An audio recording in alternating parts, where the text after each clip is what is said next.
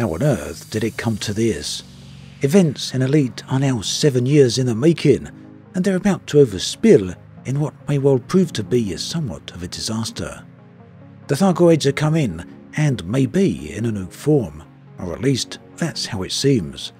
The so-called Stargoids, space anomalies widely believed to be Thargoid in origin, are now visible from Earth.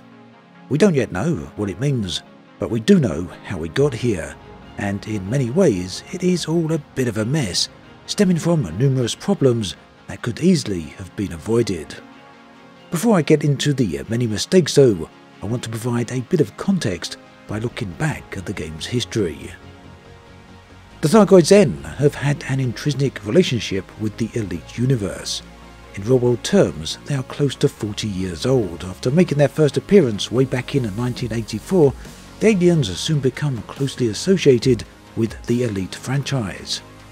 In terms of in-game lore, the original game was set around the year 3100 or so. The Thargoids were very much present within the game, as with the modern version, the aliens would pull unsuspecting pilots from witch space. Defeating them in 1984 was extremely challenging for many players. The Thargoids were, to all intents and purposes, absent from the sequel Frontier Elite 2, with just static models present in a few select locations. In First Encounters though, the third game in the Elite series, things really did kick off. The events in this game led to the first Thargoid War. The game itself ultimately had two endings, depending upon the player's action. Players could either deliver a virus to the aliens, committing genocide, or they could choose to let them live. The reward for letting them survive was perhaps the preferred option, and it meant the aliens sharing their technology with humanity. Choosing to kill them, however, led to the Thargoids disappearing and never being heard from again. This is the ending now considered canon.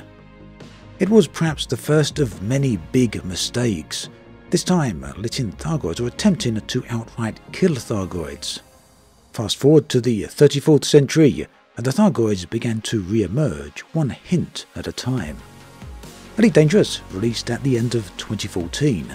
It was followed by a long string of events, some might say drawn out, that led to the reappearance of the Thargoids. The events occurred between the in-game years of 3301 and 3308, totaling 8 entire real-world years, inclusive of 2015 through to the end of 2022. During this time, to name a few events, mysterious unknown alien artifacts were discovered. Later, another device, the Unknown Probe, was also discovered. These broadcast a strange message that players needed real-world tools to decode.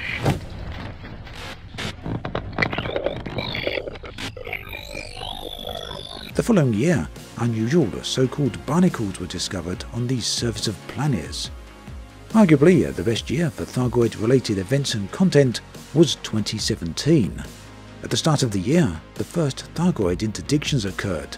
These were both shocking and visually impressive. 6 months later, huge alien bases were discovered on planetary surfaces, and by the end of the year, the conflict with the Thargoids had begun. In December 2017, the aliens started attacking human space stations as well as human fleets. Now, since 2017, new variants of Thargoids have appeared over time, and Frontier have updated Elite to include new unlockable weapons that could be used to fight against the aliens. Generally though, weapons and variants aside, 2017 was the last year of any significant large new Thargoid-related content. It's not so much that the 5 interceding years were completely vacant of Thargoid content, it's just that there was nothing there of major note. But then in 2022, things kicked up a notch with the Azimuth saga and the arrival of the so-called Stargoids and all that then entails. Now, it's been a multi-year journey at this point, from the reappearance of the first unknown probes in 2015 through to the appearance of the Stargoids in 2022. 8 years, and yes, many mistakes have been made along the way. In many ways, it has been interesting to watch this story unfold, both in terms of its creation as well as its implementation. Now, if we go back in time even further, as early as 2013, Frontier were always clear that Elite would contain curated content, that, to all intents and purposes, they would act as the Dungeon Master, controlling and dictating the events within their game world. Players were of course welcome to come along for the ride. Originally though, it was stated that players would be able to have an impact upon the story. The famous quote from David Braben, where he stated that player actions would dictate whether the relationship with the Thargoids would be peaceful or hostile. Now, it never quite came to pass in that manner, and the Thargoids of course are hostile and pretty much by default due to the in-game curated events. Now, it's here, within the context of the story itself, where the many mistakes were made. As soon as humans discovered the barnacles, their first thought was not to marvel at their alien nature. Instead, attention was quickly focused upon how the barnacles could be harvested for human use. Humans quickly found that meta-alloys taken from the barnacles could be put towards their own agenda. And naturally, at the time, many players felt that this was a bad idea. After all, harvesting what may well be alien property could very likely come with some, well, negative consequences, shall we say. Unfortunately, there wasn't really any way or many ways that players could react to this in-game. At least, there was no way to protest or prevent it. No way to interact with the game to redirect the story. Nevertheless, it wasn't all empty action. Players did find that they could UA bomb space stations. That is, it was discovered that selling alien probes to space stations would eventually cause problems for those stations, literally shutting them down and basically preventing certain services from functioning. Emergent gameplay then. It was fun whilst it lasted, although also it quickly was abused. Shutting down stations essential for community goals become a chosen activity for some players.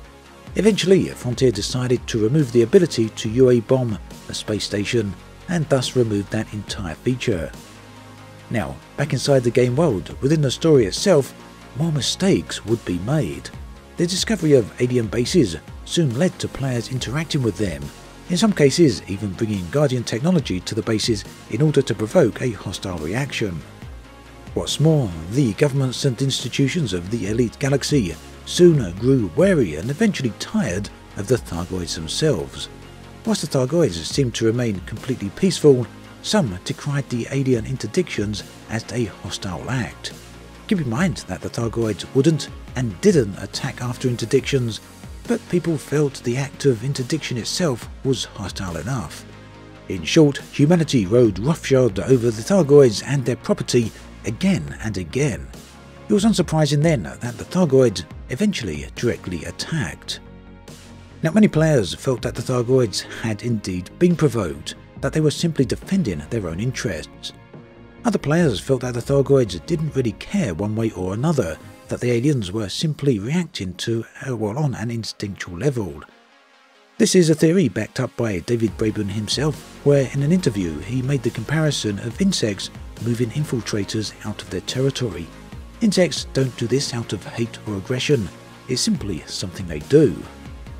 And then of course the biggest mistake of all was made. The populations of the Elite Galaxy placed their trust in Salvation, a mysterious benefactor who claimed to possess the ability to save the galaxy. But ultimately his superweapon was turned against humanity itself. As a result, the Thargoids are now more aggressive than ever, and the consequences of those actions still play out in the game today. Today, close to a decade after the game's launch and many years after the arrival of the Thargoids, it's all a very interesting dynamic to watch and to think about. Frontier's use of curated content has been amazing in concept, although it must be pointed out it's been far less amazing in execution. But that said, it's entirely possible things would feel vastly different if all of these events had played out over 2 or 3 years rather than 8. The pacing, unfortunately, has been abysmal. The lack of player choice in how they choose to react to their involvement in the story has also been somewhat of a shame. Often, players have been left simply with the choice of combat and little else. To be fair though, community goals have offered up some additional options, and in recent times Frontier have taken note of community role-playing. In fact, some player discussions have even been included in Galnet lore posts.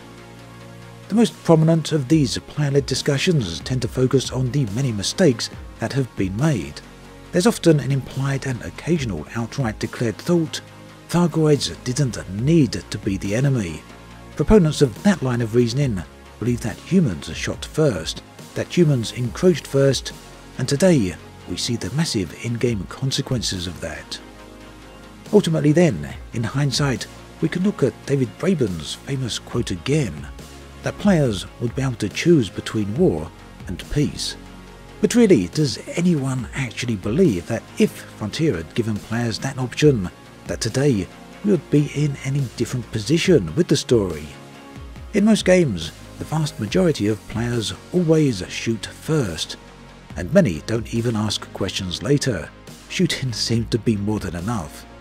And with a whole bunch more shooting going on in 2022 and probably into 2023, who knows where all this will lead. Either way, I suspect it is very unlikely the outcome will be a peaceful Thargoids. That then brings us to an end of this video. What is your opinion on Thargoids? Should they be completely eliminated? Should we have been given more of a choice in how to interact with them? Or are they inherently peaceful creatures and we've made them our own enemy through, well, mistakes? Do let me know in the comments section below. I'd love to hear from you. As always, thanks for watching, and I'll catch you guys and girls next time.